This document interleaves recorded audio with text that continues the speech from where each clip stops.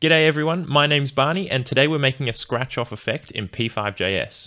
The way we achieve this effect is to have a second layer that we draw on top of the normal canvas layer that hides everything beneath it, and then as we draw our mouse we're actually going to remove pixels from that top layer so we can reveal the image behind. And in order to have an image behind to reveal, of course we need to upload an image, and so you can do that in the editor here by just clicking this little drop down and uploading a file. I've already uploaded this image.png. We then load that image into our sketch using the preload function, which runs before even the setup runs. And we do it by calling the load image function, and we pass in the name of our image. So I'm using image.png here. If you've uploaded your own image, it's probably something else. And so you just type in the name of the image here. So in order to hide that image underneath the layer that we're going to scratch off, we actually have to create that layer that's going to go on the top. And so I've defined this top layer variable here, and I've also initialized it in the setup using the create graphics function.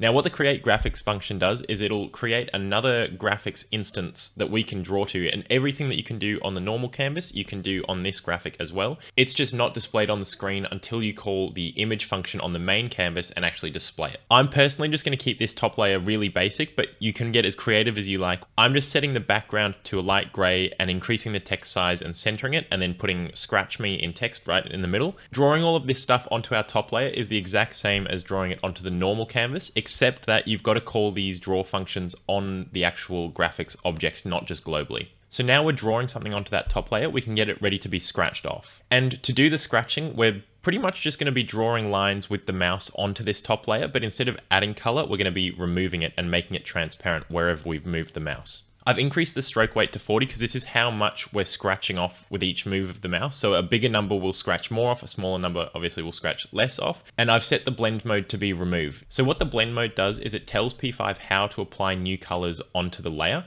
We're using blend mode remove here because we're obviously wanting to take color away when we're scratching it off, but there's a whole bunch of different blend modes out there and they can yield some really cool effects for creative coding. So if that's something you're interested in, definitely go and check that out. To display that top layer, we're just going to call the image function inside our draw loop and pass in the top layer as our image and give it an X and a Y of 0, 0. And this will just draw our layer onto the screen.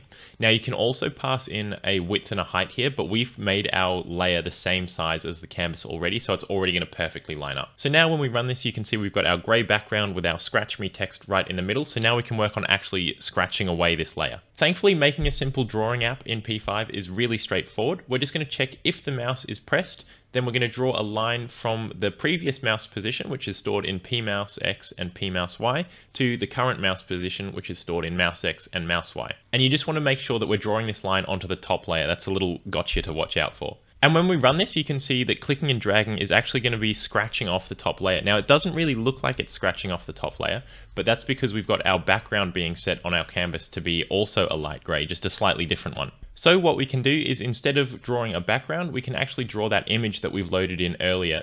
So now when we run this, we can reveal the image beneath.